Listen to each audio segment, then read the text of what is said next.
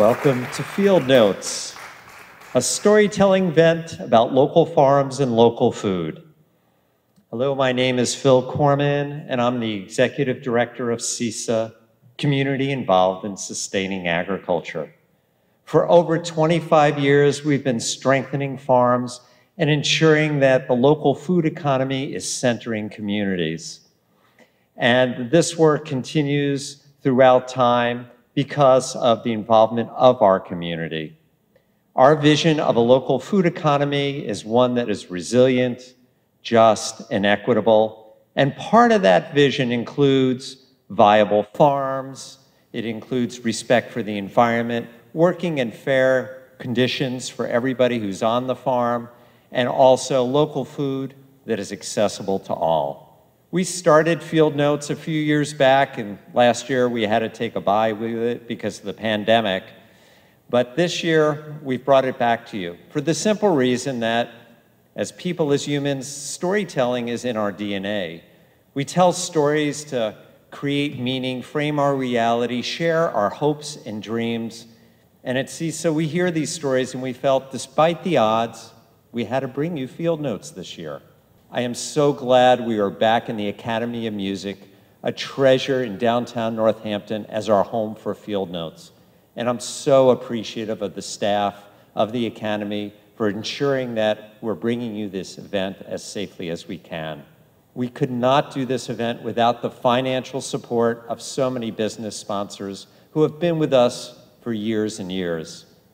And a special shout out to River Valley Co-op, who every day invests in our mission by ensuring there is space on the shelves for the harvest of our local farms. And thank you to all of you for being with us. When we started Field Notes those few years back, we were thinking, who would it make sense to have as our MC? Well, every week for nearly 10 years, we've been bringing stories from the field in radio interviews, almost 500 radio interviews that I've teamed up with Monty Belmonte to bring to the community. Few people walk the walk as well as Monty does, but hardly anyone talks the walk about local food and farms as Monty does. So I'm so glad to share the stage and to hand it off to Monty Belmonte, our MC. Thank you, Phil. I would hug you, but we're still not there yet. COVID cooties. It's amazing to be back in this glorious theater, the Academy of Music. Today is the first time I've been in this theater in over a year, and when I walked in, I was overcome with emotion to see so many familiar faces that work behind the scenes, but just to be on this proscenium stage. I'm sorry you can't all be here with us today, but I'm imagining it like it's a farmer's field of corn in the early part of the season, where it looks empty right now, but before you know it, this place is going to be filled with people talking your ears off and other corny jokes. This past year has been whatever cliche you'd like to insert for all of us. But one of the most amazing things that happened right when the pandemic hit in March of 2020 was how quickly our local agricultural community changed the way they do things to make sure that we in this valley and beyond would still have access to farm fresh food. And CISA played an amazing role in all of that. Looking back over the last year, I think of the Sunderland Farm Collaborative, a bunch of small farms getting together in the town of Sunderland, working together and figuring out how to deliver food up and down the valley safely to us when we needed that food and sustenance and comfort more than ever. Our restaurant community as well. There's almost nothing I love more than going out to eat and not having to cook. Our local restaurants turned on a dime, put up plastic sheeting and plexiglass, and moved towards takeout, even takeout cocktails, to give us that small sense of sanity while things were out of control. I think of Grow Food Northampton, who teamed up with the Northampton Survival Center and with Community Action of the Pioneer Valley to make sure that those who didn't know where their next meal would be coming from would know. The Northampton Survival Center was not the right kind of place for people to go to access this food, so they created a whole new system on a dime to make sure that people had access to fresh, local food that they needed. This is the kind of incredible community that we live in. These are the kind of stories that I love to share on my radio show each week, and these are the kind of stories that you're going to hear tonight. You're going to hear stories about how cultural divides have been bridged by the different cuisines of different cultures. You're going to hear a story about a mall attack of the killer tomatoes. So many great stories that you'll hear tonight. And our first storyteller is the farm manager of Just Roots, Meryl Latronica.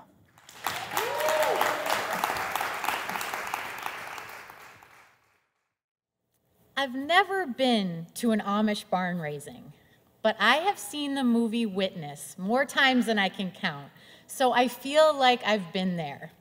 So, picture me, I'm Harrison Ford, at my first barn raising, except that it's January, it's Massachusetts, I'm 26 years young, and I'm 20 feet up on a ladder overseeing the final touches of my very first greenhouse project. It's a greenhouse raising. Everybody ready? I say from the top of my perch.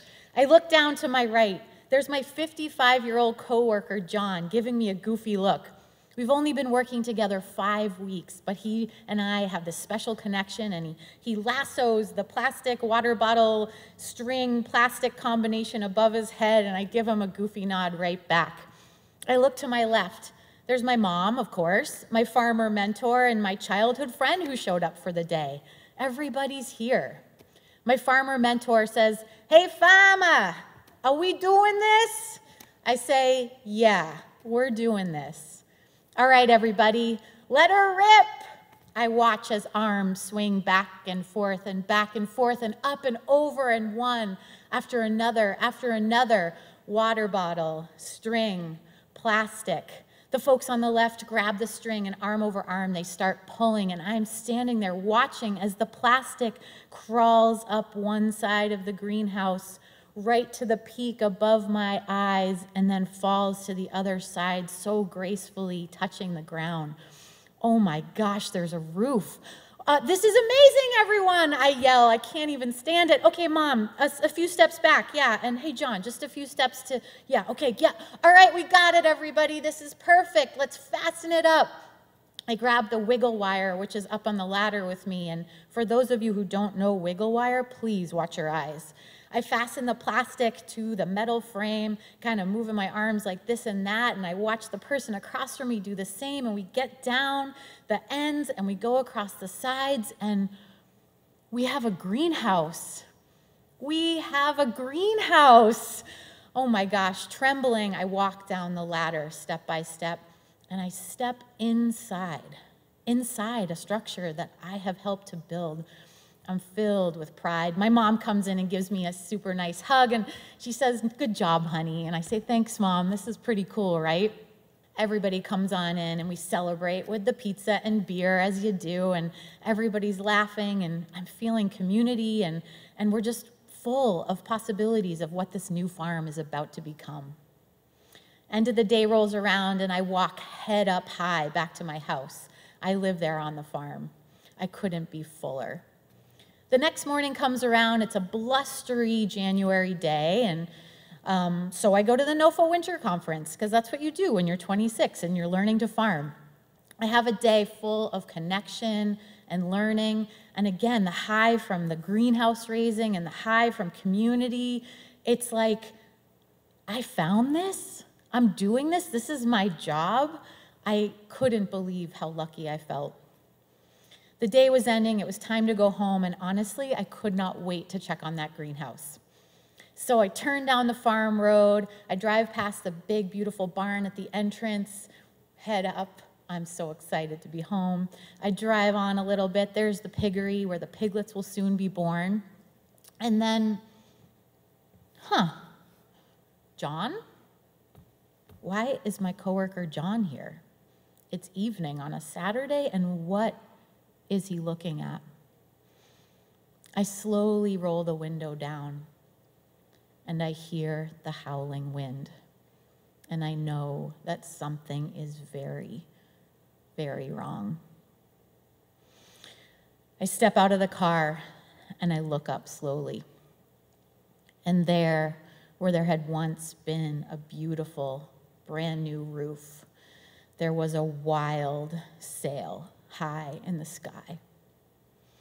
Flapping, flapping, flapping, the sound of the plastic and the lumber and the nuts and bolts slamming on the metal structure, which was once so pristine.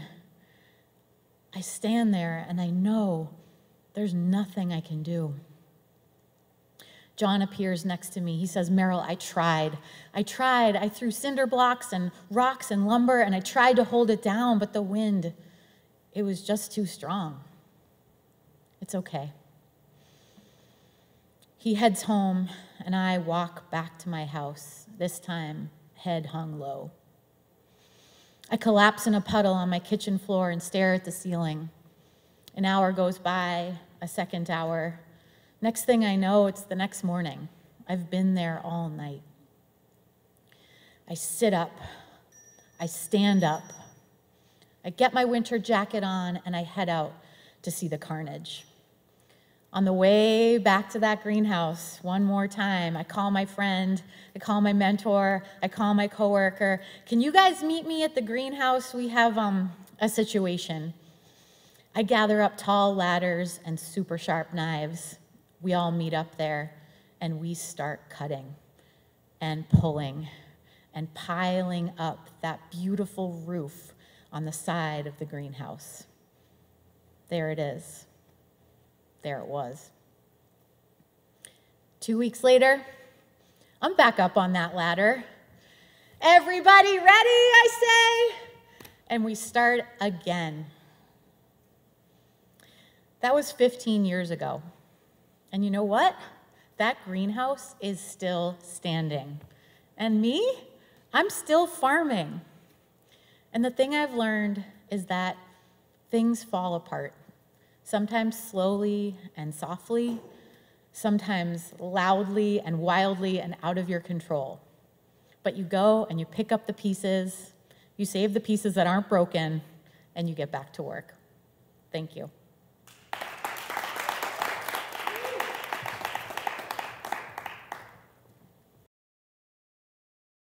When I was a kid, I believed that there were two different types of food, Italian food and Italian-American food. But once in a while, we got Chinese food, and it always blew my mind. It's amazing how the cuisines of different cultures can bridge the divides of different cultures. And here to tell us a story about that is Northampton-based psychologist Ai Ling Han.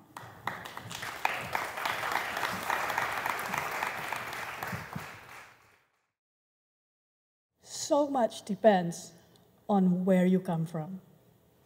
This was in the early 1970s, and I was a young teen, and my family had just come here from Indonesia.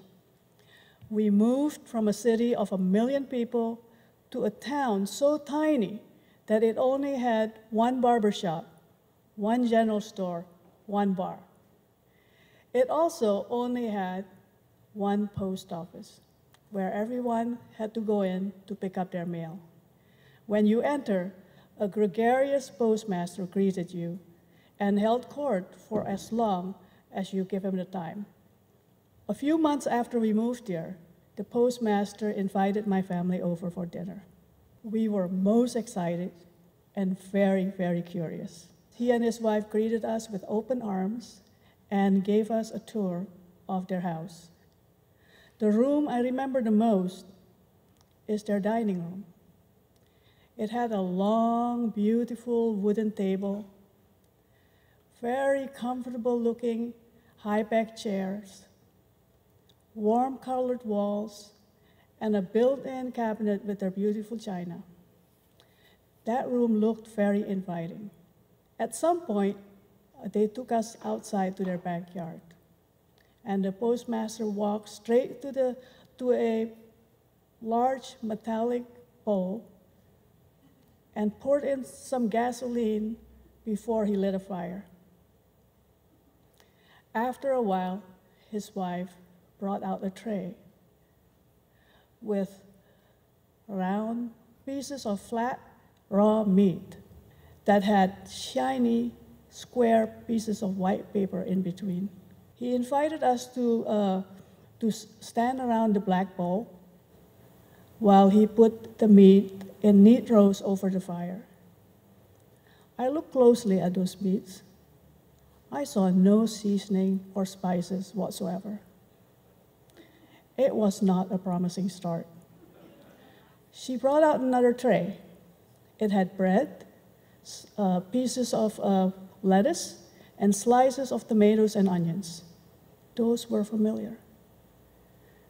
There were also a jar with unnaturally yellow colored liquid and another jar with shiny blood.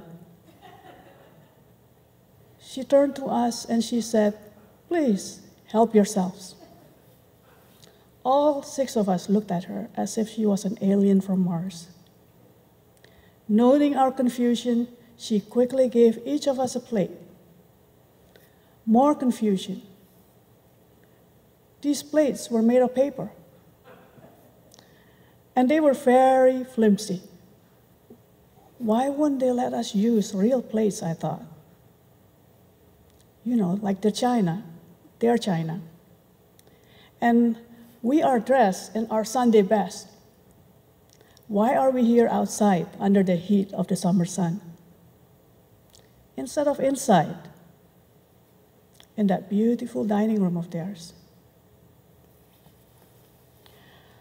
I was thinking, like a young teen looking at my parents with accusing eyes, didn't we sacrifice a lot to come here, the land of milk and honey?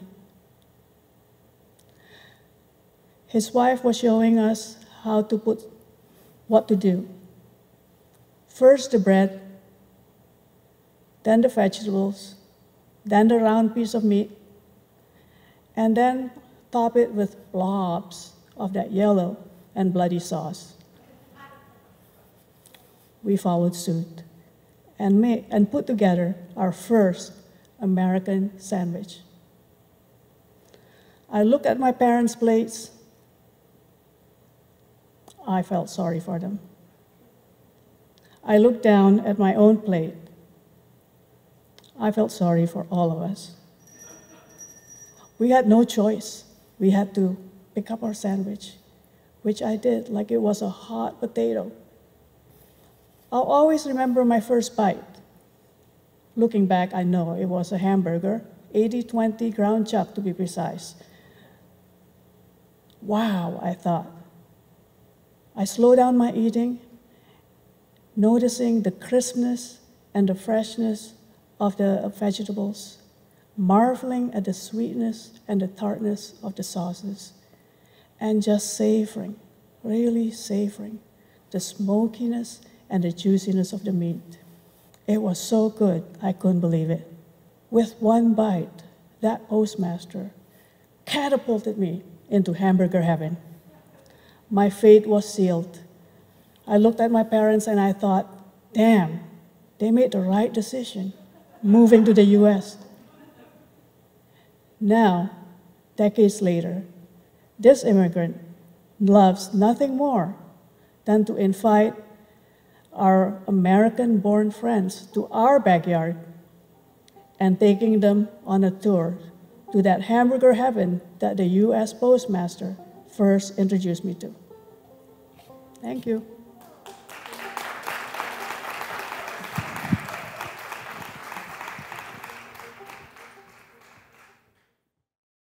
Hamburgers fall under the category of Italian-American food,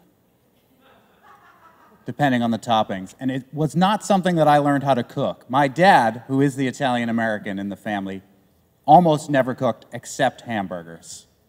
My mom, who's Irish, learned how to cook Italian and taught me very little. But luckily, I spent an awful lot of time with my grandmother, Nana, who taught me everything she knew before she died. Learning about cooking can be so important. Or not. My children also have grown up picking kale out of the garden and referring to it as lollipops because it's a long stem with something you eat on top. So, things through kids' eyes can be remarkable. And here to talk about farming through kids' eyes is Jake Crane.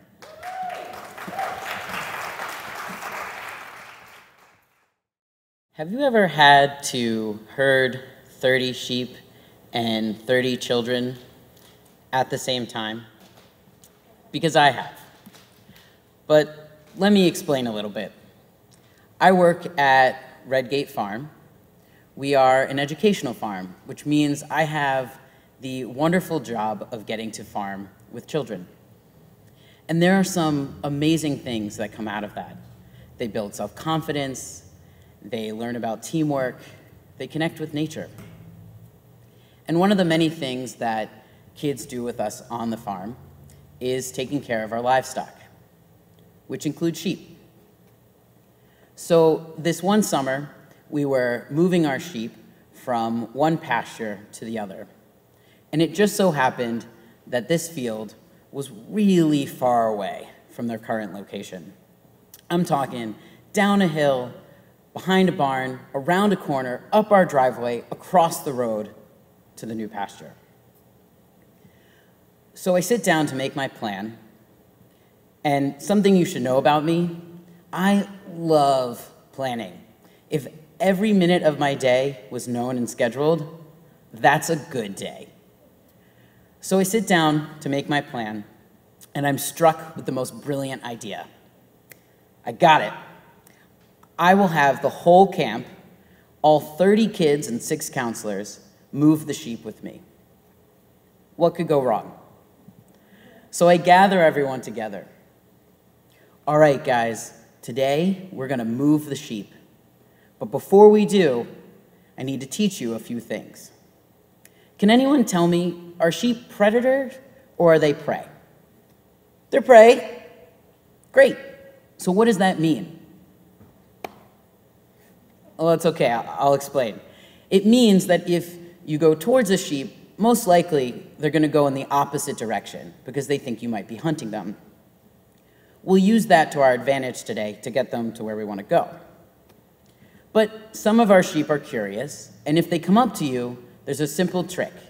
You can clap your hands and stomp your feet and go, yah, yah, yah. Can you do that? The kids do it back to me. Yah, yah, yah. Perfect.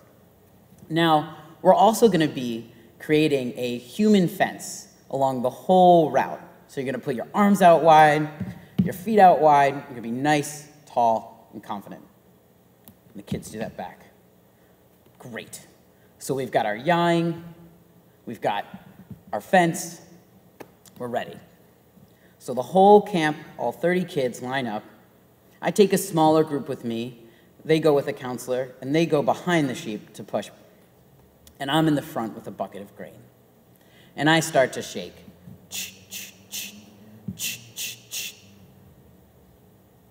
The sheep notice me, and they start running. So I start running, and I'm shaking my grain, and I'm running by these kids. I'm like an Olympic runner holding my torch. And I make it all the way to the pasture. And I turn around, and it is chaos. Instead of crossing the road, the sheep have escaped and they've gone up the road towards our neighbor's orchard.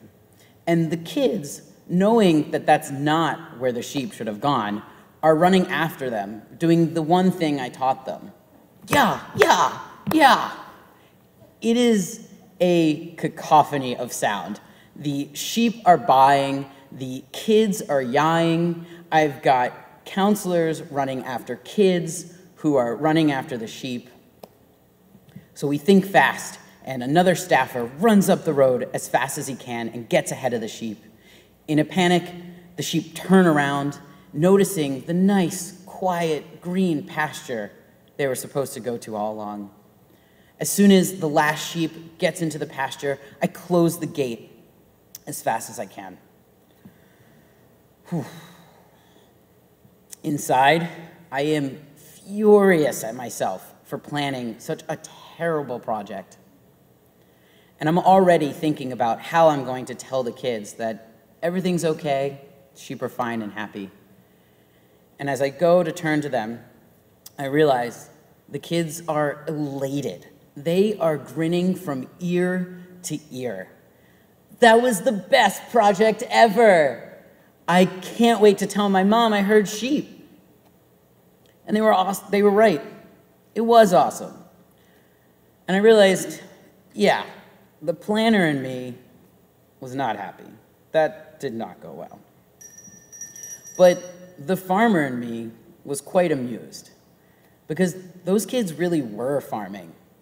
I don't know a farmer that hasn't had an animal escape or a storm come in quickly and you've got to act quickly. And the educator in me was really satisfied, because those kids had a very memorable experience and they did learn something. And when they go home and they find themselves in a situation that changes on them all of a sudden, they're going to be okay. They're going to think to themselves, I got this. It's just like herding sheep. Thank you.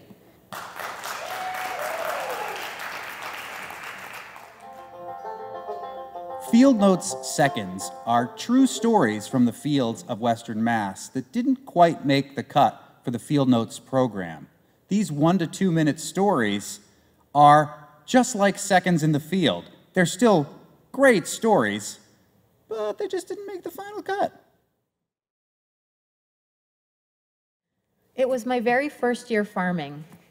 It was August and the tomatoes were just rolling in when I learned that my grandmother was going to die.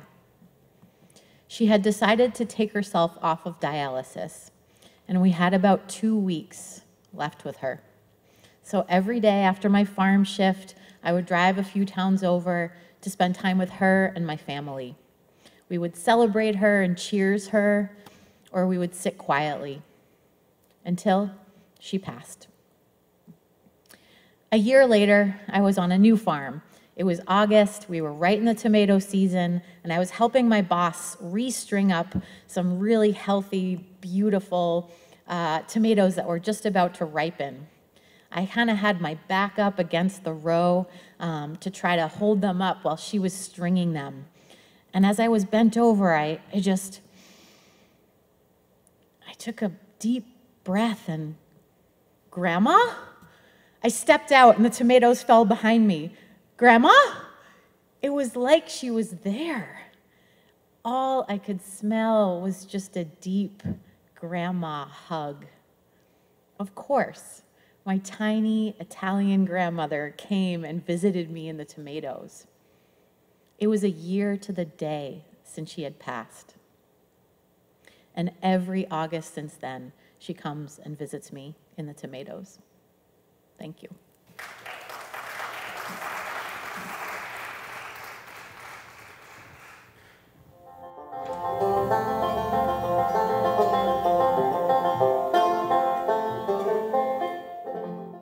So Monty, 10 years, 10 years A decade. of both of our lives. Yeah, wasted. No, we never did drugs. Right, no. Because it usually... We have drunk, Yes, we have. And Yeah. we have feasted and we've feasted. on the local foods. Yes. For those of you who don't know what we're talking about, for 10 years, Phil Corman has been coming into the radio station. Let's say 9 years he's been coming into the radio station, bringing a local farmer or restaurateur and introducing them to me and to our radio audience. But last year, it's been a little different. It's been a years-long Skype headache. Yes. And I can't wait until we can get back to being together. Yeah, and every time I am bringing something with me, it might be food or something like that, or bringing the guest who is a farmer or a restaurateur, I always have in the back of my mind, how can I surprise Monty this week? Yes, I love it. And so I'm wondering, Monty, like, are there any surprises over the last 10 years that stick out for you? Do you mean something that you actually brought for us to consume, like tomato bugs, or stories that we've heard? Let's go with the stories first, perhaps. The story that surprised me the most was when there was an alpaca farmer who came in to tell us that he used to, let's just say, be a corporate hack. And I had asked what corporation he worked for, and he said, Frito-Lay. And I said, did you invent the Doritos? And he said, yes. And it blew my mind. He was a little bit more demure about it. His wife was like, he did! Don't let him tell you he didn't! Yeah, the Cool Ranch he did. Cool Ranch, he yeah. tenderized the Fritos. Yeah. I mean, just on and on and on. What we need is local hero Doritos. And that would Anybody in the farming community, local hero Doritos is what we need. That was one of the most fun ones. That definitely was. That was so surprising. Because this person, the couple had started in Texas, and it was his second career. Yeah. But we always carry our farmer work with us. Right. I was also surprised when the esteemed Hadley asparagus farmer, Wally Sykowski, continued to pronounce the word asparagus, aspargus, over and over and over again. And I thought, wow, like this is like a local Western Mass colloquialism that I'm not familiar with. Like how so many people in Western Mass end their sentences with hey, hey. You know, like they'll be like, oh, Phil Corman from CISA, hey. When I learned about that, I thought, that's amazing. I love those little idiosyncrasies. And Wally Sykowski kept calling it asparagus. And I thought, wow, I'm going to start calling it that. I talked to his literal family members at an asparagus event in Hadley. And I said, do you guys all call it asparagus too? They're like, no, only Wally calls it asparagus. And we did ask Wally about it, and do you remember what he said? He said, I don't know how I'm saying it any different than the way you're saying it. So I call it asparagus still for fun. And we've had some, I think, really interesting special moments when we had Ibrahim Ali come on in 2013. Yeah. And, you know, now people are talking about food and justice, but Ibrahim at Gardening the Community back then, that was front and center to all the work that was done there, and he was sharing that with us. And then oftentimes, Monty, we had learned something about a person during those short little interviews, and we learned that he was a hip-hop artist. Yeah, that was incredible. And the amazing thing about Ibrahim and Gardening the Community is that over the course of the 10 years, this ridiculous publicity stunt I do for the Food Bank of Western Mass, where I push a shopping cart a ridiculous length of mile to raise money for the food bank, expanded from just Northampton to Greenfield to Springfield to Northampton, and then Northampton to Greenfield over 2 days. And Gardening the Community is in the neighborhood where we now start the March for the Food Bank, Mason Square, in Springfield. So we've seen it evolve from kind of this beginning of an idea to me being able to go down there for this publicity stunt, to seeing the beautiful farm stand that then they've created to alleviate the food desert that exists in Mason Square. And all the while, this guy, Phil Corman from CISA, is my wingman at the front of the cart, pulling me up the hills to help get us there and to make sure that our neighbors have enough to eat while explaining the stories about how our farm community is there to make sure our neighbors have enough to eat. And then I think about the range of people we've had. We've had farmers who have been farming in their family since 1760. Yeah. And we've had people who started their orchard in 2017. That range has been amazing. It's incredible. And what I take from a couple of those farmers who started, their families way back when is there's still that trust in the community where one farmer, I think it was Boyden Brothers Farm, which does amazing maple syrup and Christmas trees. Right. And basically, you go, you pay for your Christmas tree, no one's there. You just go and get it yourself, and it's just sitting out there. And do you remember what he said? I think one of us said, well, how do you know that they're going to pay for it? He said, well, if they need the tree and they can't pay for it, I want them to have it. And so that's what happened. It's an incredibly generous community in so many different ways. It does also remind me of that time that there was a pumpkin farmer who was here at Field Notes, I think the first year, who was trying to capture the pumpkin thieves in his pumpkin patch. Doesn't mean you should go steal from farmers, but they are generous people by and large. They may take the keys out of your car while you're stealing a pumpkin and throw it into the patch so that you can't get back into your car. Just be aware.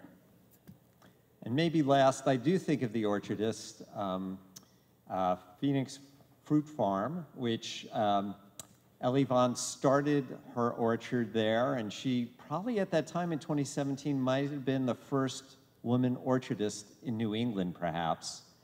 And she started the segment with us saying, like, there are so many trees in this orchard, because it had been an orchard before, but not well kept up. And she said, so many of these trees are way older than me. And when I'm planting new trees, I am thinking decades ahead, and a certain sacredness about that. Quite beautiful. It's an amazing place that we live, and we're really lucky to hear these stories. You're really lucky that CISA exists to help these farmers and to get their stories out there. Sometimes the one thing I'd like to say to all those generational farmers whose farms started pre the US experiment is, write down your stories. I want to hear what it was like way back then. And this event, the chronicling of this event, the filming of this event, is a way that these stories will be shared, hopefully for generations to come. Great. Thank you all. Living in the Valley, this agricultural community, I've experienced a lot of different foods that I wouldn't have normally tried. Kale, which I've grown to love, kohlrabi, which I still think is something from an alien planet. But perhaps the culinary adventure of this story is a bridge too far, even for me. Please welcome Mariana Lacusa.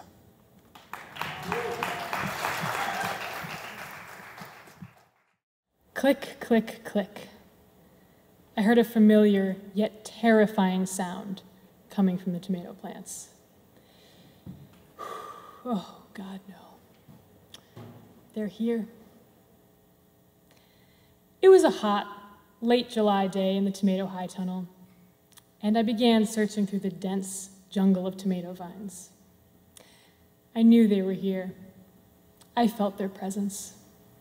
And sure enough, there was the defoliated plants, and there was a fat, green, horned, 3-inch-long spawn of Satan. The Shrek finger lookalike that is the bane of every self-respecting tomato grower. I'm talking, of course, about the tomato hornworm. After this crisis, my plans for the morning went on hold, because I knew where there was one, there were definitely more. And sure enough, like some perverse version of I Spy, I began to see them everywhere. It was a full-on greenhouse assault. So I plucked myself up, and I went to the barn to choose my weapon. And I came back brandishing an empty Gatorade bottle from the recycling bin.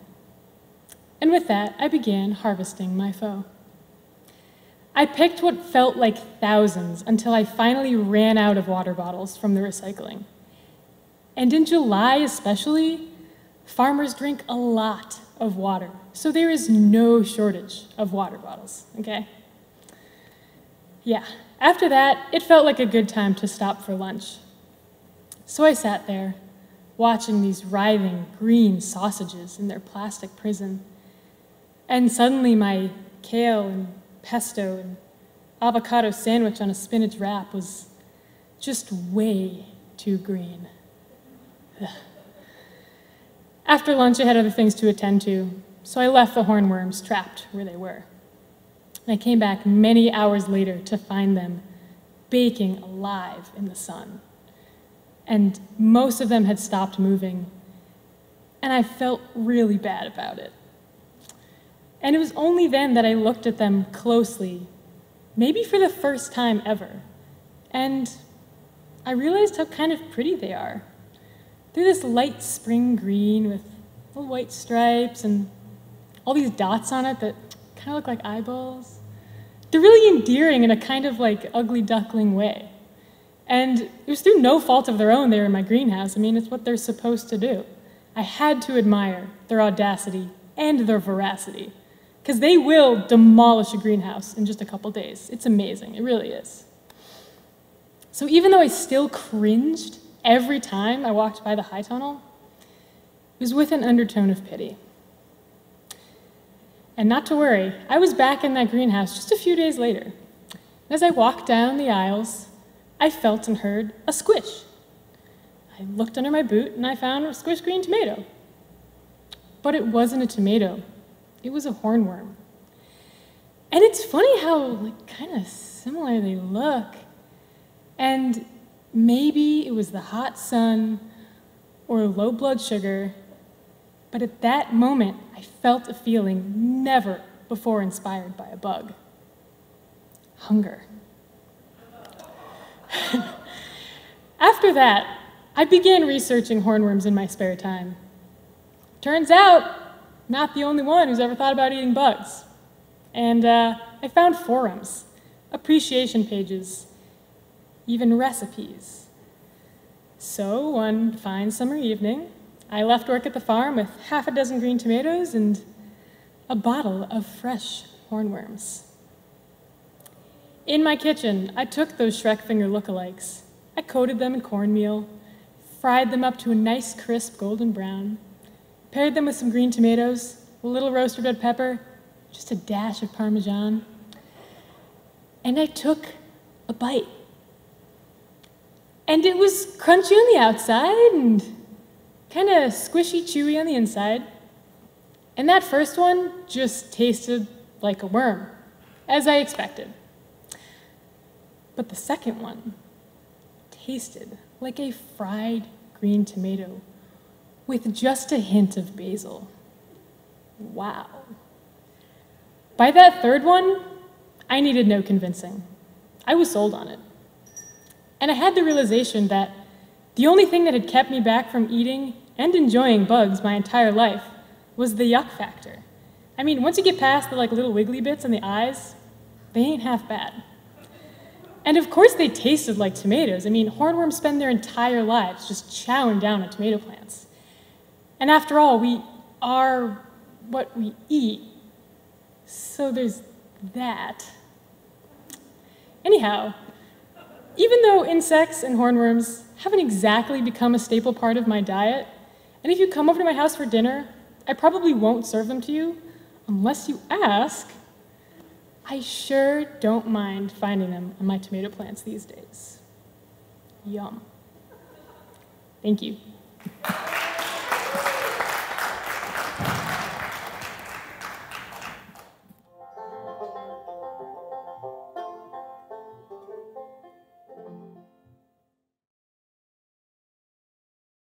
I used to be terrified of mushrooms. And I knew that my mom only used mushrooms in spaghetti. And she would put them in a blender to hide them so that I don't see them. And as soon as we eat spaghetti, all I needed to look for was something gray. And then I just get out of the table. So this is what happened. When I was about 8, 10 of us, childhood friends, went to the movie. We thought it was going to be an adventure, and it was about 10 sailors who got stranded on an island after a storm. And there was no life in this island, and except for this one beautiful plant, and they were mushrooms.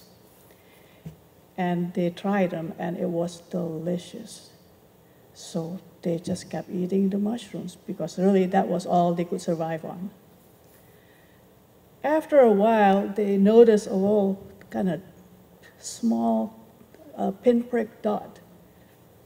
And then over time, the dot became a little spot. And then over time again, it started sprouting, growing out. And then it became, a little longer than half an inch. And it kept growing, and it kept growing. And at some point, it became little mushrooms. Over time, it's all over the body. Over time, a big, huge, bulbous mushroom grew out of their head. And as soon as that mushroom matured, they began chasing each other to eat each other. So there was no way I was ever going to eat mushrooms.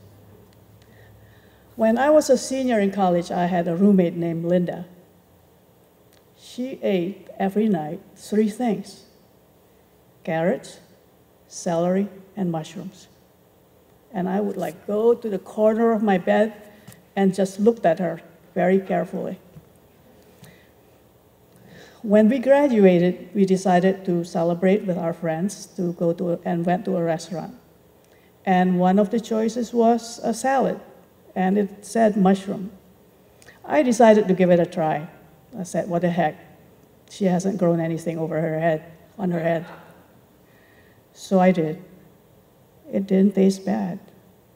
But for the next 12 months, every day, I very carefully looked all over my body to see if there are going to be anything growing. And as you can see, nothing happened. Thank you.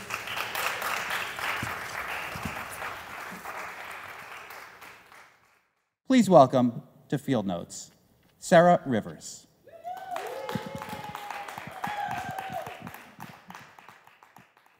We're sipping our bourbon, listening to our favorite playlist as we prep the kitchen to create a beautiful meal together. It's date night. The next thing I know, the sirens are blaring, skillet popping angrily at me. I'm caught standing in front of the stove, 2 flimsy pieces of haddock in front of me. The fish are burning, do something now! Wait, I'm getting ahead of myself. I need to take you back in time so you can understand the depth of this emergency situation. I grew up poor. My family moved from one apartment to the next in a tiny working class city in Western Mass. No matter where we lived, though, one thing was constant. My dad always had a vegetable garden, and my mom made everything from scratch. Every day when my dad got home from work, we'd marvel at the snap peas sprouting off the long green stalks and bring in the day's ripened vegetables. Then I'd help my mom make dinner, stirring basil into homemade marinara or dropping dumplings into a simmering pot. The dinner table was the hub of our tiny apartment, the place where we shared stories while we ate homemade minestrone. Naturally, I thought when I grew up, I'd magically acquire my dad's green thumb and my mother's stellar cooking skills. To my surprise, I killed every plant I owned, and I burned everything I cooked, even water. My mother always joked we'd never be homeless because I could just make a house out of brownie bricks. But still, that dinner table was so important to me, so it remained the hub of my adult life.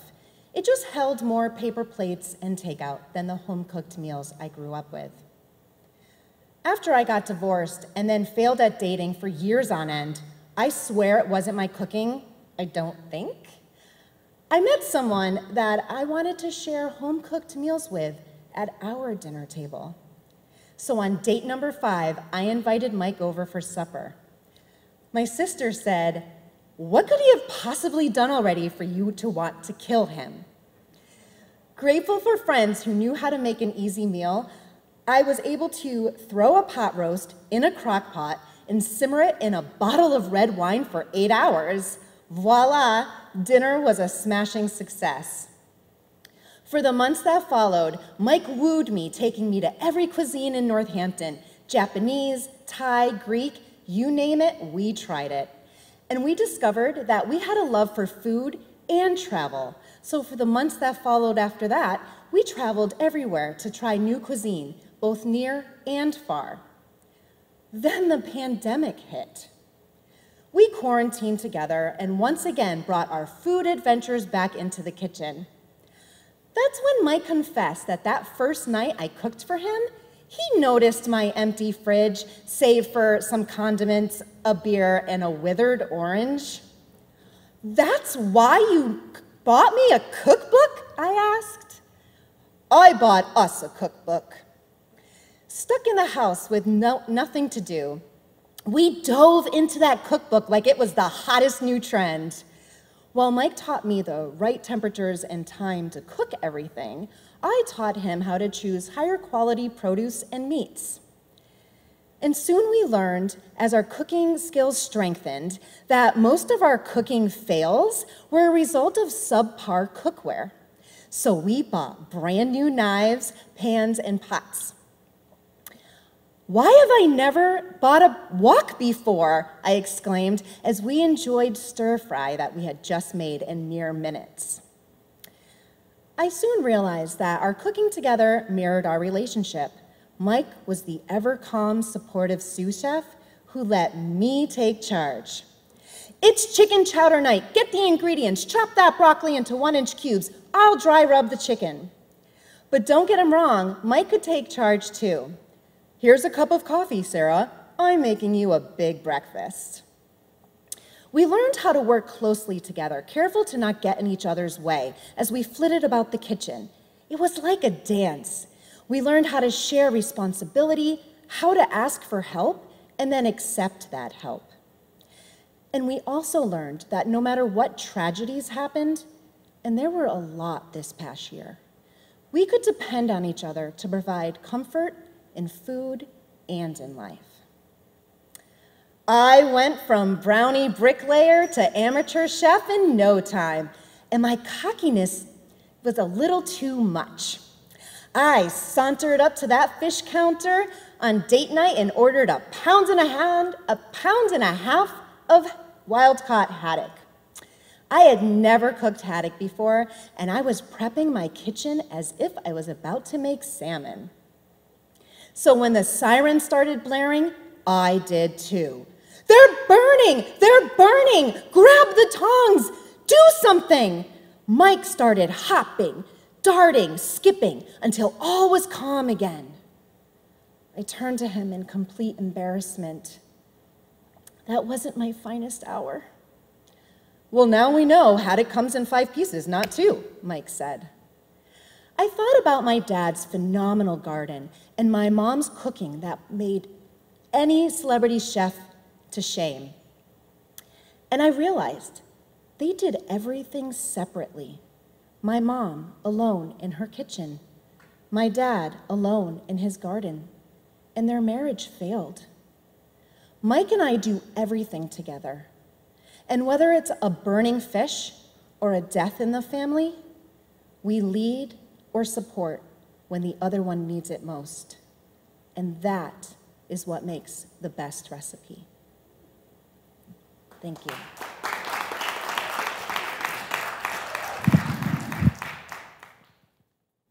I know the pandemic has been weird for everybody, and sometimes you look out there and you think, do I live in a post-apocalyptic hellscape?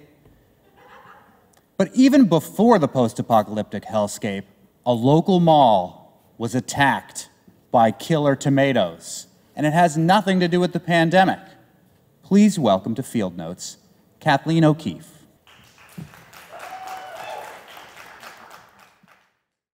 Before the corona pandemic shut us all down, or after, I should say, all I wanted to do was to throw a party. I'm a farmer, a winter market manager, and before the shutdown, I used to work behind the scenes on this very stage. I love farming, it's incredibly grounding, but I missed the excitement and energy that comes with the lights and the sound and the roar of the crowd. And so I weeded carrots, ho-hum. I moved chicken tractors, ho-hum. I harvested vegetables, ho-hum. And as the seasons changed from the summer to the fall, my mind started wondering, how are we going to put on this winter market? All we had been hearing was how bad it was going to be and how corona cases were going to spike. And so I submitted my plan to the Board of Health with 6 feet of social distancing, masks, and half the vendors, and we got approved. 2 weeks before our opening date, December 5th, I got an email from the Board of Health. Sure enough, corona cases had spiked, our plan had been revoked, and we needed an alternative. So fortunately, the general manager of the mall and I had come up with plans A, B, C, and D, and so we executed Plan C. We were going to move from our former hallway into what was an indoor go-kart arena with 8,000 square feet of space. And so we opened our doors to very happy customers and plenty of social distancing. And these customers were so thankful that we had taken the time and energy to put on this market, because they too were desperate for that community that we had all lost. And I was glad for that. I was thankful to hear their appreciation, but I was still dying for that party. And so towards the end of market, in the middle of February, one of my newest vendors came up to me and said, Kathleen, ever since I was a little girl, I used to save my pennies for this festival in Lithuania called Kazuki Muj. Can we have it here? And I said, yes, yes, we can. What is Kazuki Muj?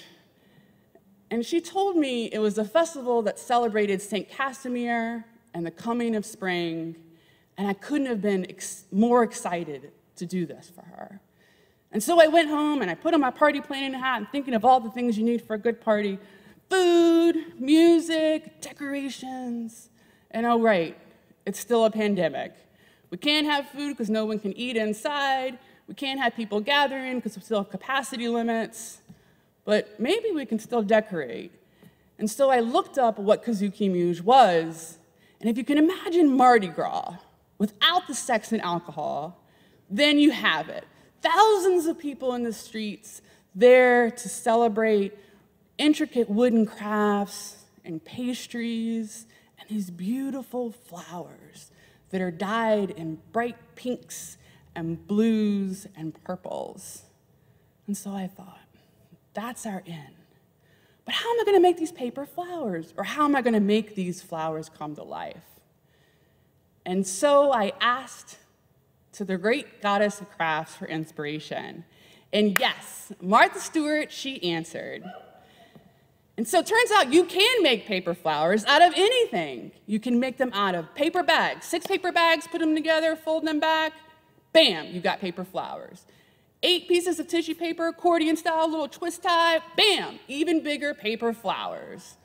And so I spent weeks with making these paper flowers, and people got involved making paper flowers, and people donated tissue paper for paper flowers, and we packed my car with more decorations than you can imagine.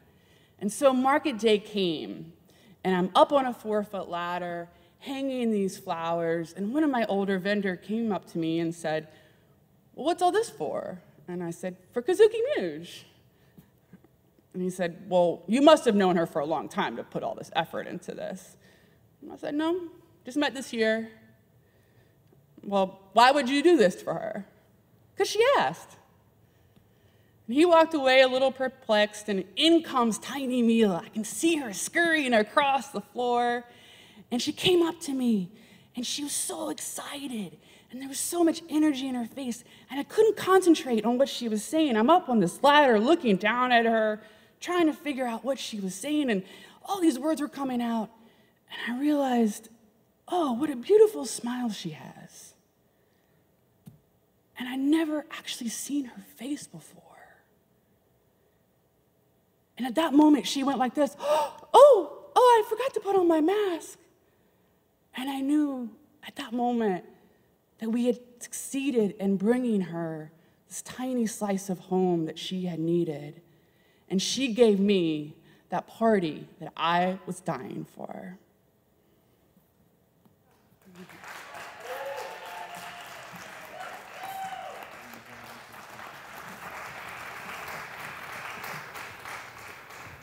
Wow, those stories were just so heartfelt. It was so great to hear the slices of the lives of our storytellers. That was just so good. Thank you so much. And you know, I feel like there was a common thread through all these stories, which was local food and local farms and the land beneath our feet really is central to our communities and culture. I want to thank Max Wareham, our perennial banjo player, who really makes this flavor of the event come through.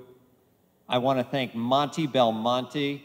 Monty, I will always pull your shopping cart whenever you commit to walk 43 miles to end hunger. And behind the scenes, Andrea Levitt, who managed to just coach so beautifully all the storytellers. And of course, my coworker, CISA staffer, Jacob Nelson, who was the wizard behind the curtain, who carried the details beginning, middle to end to allow this event to come to fruition. So over the years at CISA, we've had successes, but I have to be honest, really we could not do it without you.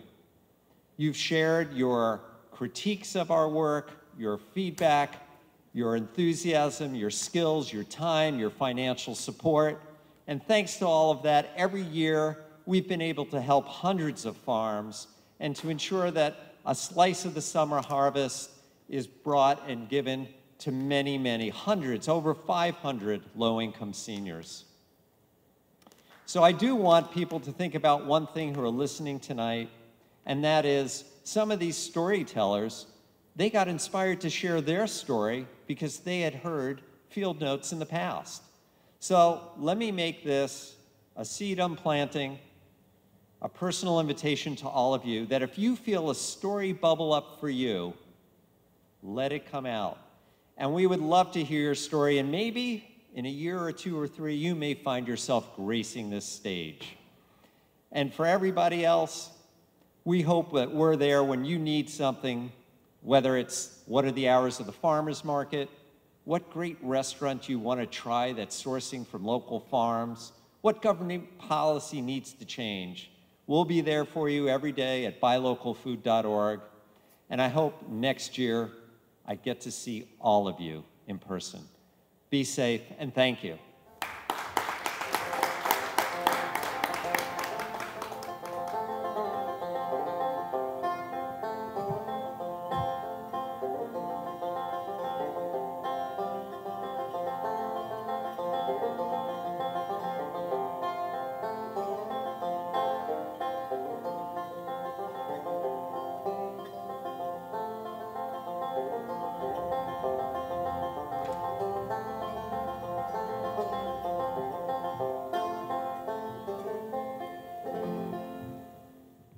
That is a wrap. Thank you, ladies and gentlemen.